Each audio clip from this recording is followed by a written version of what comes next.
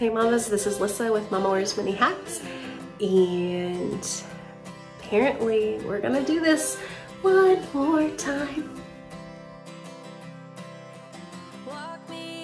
As I said, my name is Lyssah. This is Mama Wears Many Hats, where we talk all things motherhood, even the hard and crappy stuff. And when I say hard and crappy stuff, I mean really hard and crappy stuff. We have talked everything from high-risk pregnancies and not sleeping because of children having sleep apnea to child loss and different things like that. If you have any motherhood hardships, this is the place for you apparently, because we're just doing it all. We're just getting it all out there. Anyway, my name is Lyssah and I am a mother to 4.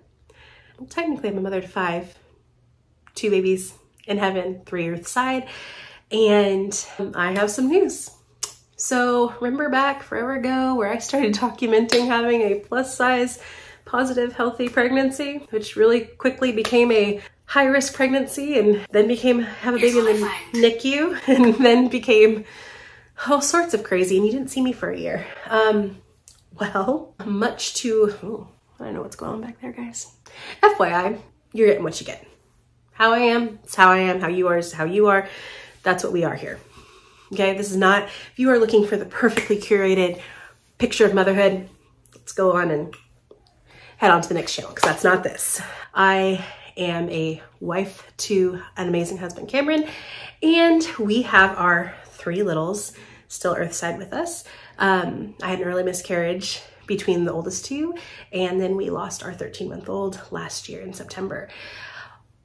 We just found out that we are, drumroll, expecting again. And yes, I know how that happens, but we'd done just about everything to make sure that didn't happen again.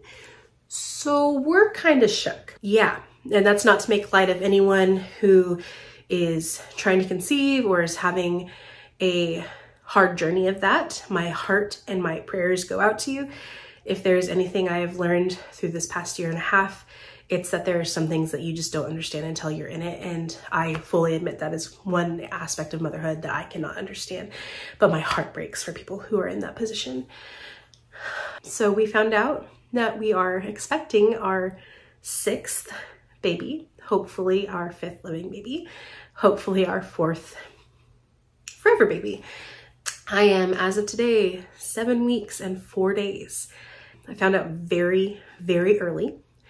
And I'm apparently going to try and do this whole plus size pregnancy thing again, because let me just tell you, trying to lose weight in the NICU was not happening. Between hospital food and the cafeteria and just sitting holding my daughter as long as I could for as long as she was here,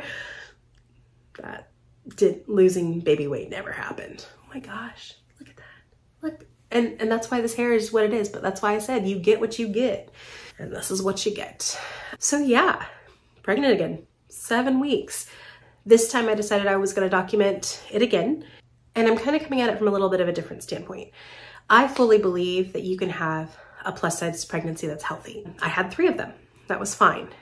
And I've also learned that sometimes there are things about being plus size that do open up the doors for additional complications, or for not additional complications, but that may make you prone to additional complications. So having walked the path of a high-risk pregnancy that then became an early, extremely preterm delivery and a over a year-long NICU stay, I'm doing everything I can in this pregnancy to have a very healthy plus-size pregnancy. I'm not trying to lose weight while pregnant, although I have been cleared by my doctor that if that happens, that's not a bad thing. But I have made some changes, because one of the things that caused me to deliver early was preeclampsia. And preeclampsia is something that if you are over the maternal age of 35, or I'm 38, if you are obese, which I am, if you have a history of like high blood pressure, I had gestational hypertension with my 3rd. These things all add up to being greater risk factors to have preeclampsia again, especially now that I've had it. Like, that's even more so. So I am doing everything I can to try and protect this little bean and to give it and I the best chance at a full-term pregnancy. So some of the things I've decided to do, I am going plant-based. We started that a few days ago. So far doing good. I'm getting over a sinus infection and cold. I am also walking at least 5 days a week. I'm aiming for every day, at least a mile, just to have that good, healthy activity. And I will say that as I've been approaching this pregnancy and making sure to take it as healthy as possible, so far this has been my smoothest pregnancy. This has probably been one of my easiest so far pregnancies. I am 7 weeks, 3 days today. I've not had any morning sickness, which freaked me out at first, because if you remember any of my previous birth stories or my last one, I get really sick normally, like 6 weeks to 26 weeks, like just all day vomiting. It's bad, even on like Bongesta or some kind of medicine. This time I'm doing everything I can to get ahead of that. And I'm just really grateful so far that it hasn't manifested in everyday life. I've had a decent amount of energy. I've had some fatigue and stuff, but it hasn't been too bad.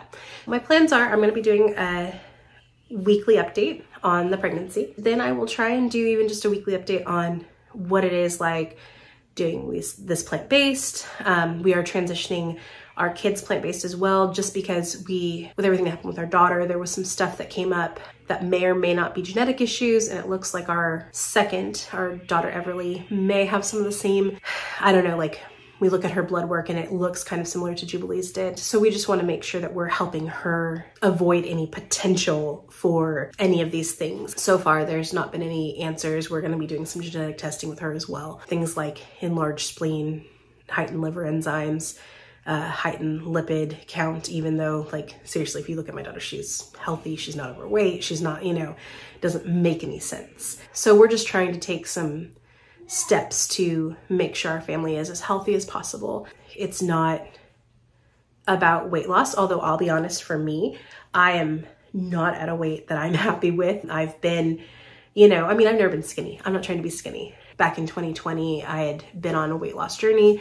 I got down into the 190s and I was the happiest I've ever been. I had a lot more energy for playing with my kids, for just being a mom, all that kind of stuff. I was confident. Not that I'm a pretty confident person, let's be real, but I know that was a much happier physicality for me. I'm not looking to be skinny, but I would like to get back to where I was with that.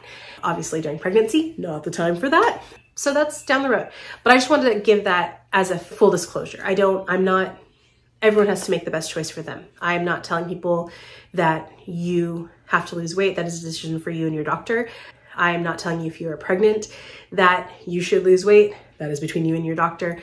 I am just saying, based on my history and my experiences, these are changes that I have made to set myself up to have the healthiest pregnancy possible and to avoid a repeat of what happened last time.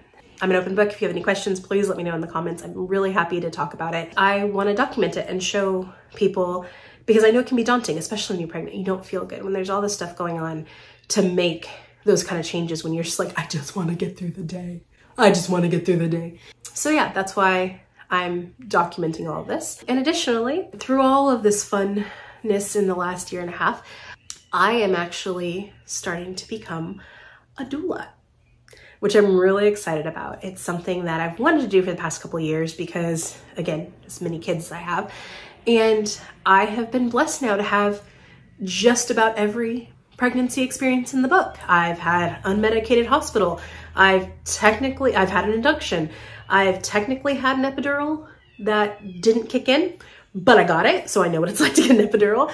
I've had a C-section, an emergency C-section. So I've kind of done it, and this one will be a C-section because of where I had to have the incision with my micropreemie. So I've had perfectly healthy babies. I've had a extremely preterm 1 pound micropreemie. Like, I've kind of done everything, and my heart is really to help parents and families who are on their journey do that. So I will probably be throwing in some random videos about becoming a doula. I'm hoping to offer some different services online as well as in person, because I can't be a doula for people who aren't in my Middle Tennessee area. But my plan is actually to focus on 3 different things eventually, once I build up a clientele, and that is high risk, NICU anticipatory pregnancies, and plus size pregnancies. Because I've had one of my births, I had a doula there. She was amazing. But I know for me as a plus size person, she was really tiny, and it was a little intimidating to be like, please, I don't know if I want you to try. Like it added a level of discomfort having someone, because all of a sudden I was very conscious of like, what if I'm too heavy for her, or what, you know, like what if she's judging me, which I normally don't think about. Pregnancy does weird things to your brain. So my plan is also to specialize on really just positive pregnancy environments for birth. So if that means people are plus size or whatever the case is, really coming alongside and helping them to be as comfortable as possible, and having had plus size births, knowing what that entails. So I'm going to be doing some birth education. I'm going to be doing some videos about life in the NICU to help people understand and prep them. So that kind of stuff will be available online. And yeah, so I'm inviting you all on that journey as well, learning to become a specialized doula. I'm really excited about it. So I think that's it. If you made it this far, you're my favorite. I don't really have favorites. I don't know you. I wish I did. I would love to know you. So let me know who you are in the comments. Let me know if you're pregnant, if you're expecting, if you are plus size and expecting. Let me know what you would like to have covered, or if you have questions, and I will do my best to research and tackle those topics for you guys, okay? So that's it. Thank you again. And just so you know, if you are the only person who sees this video, it is well worth it. All right? Okay. Bye, my mamas. You got this.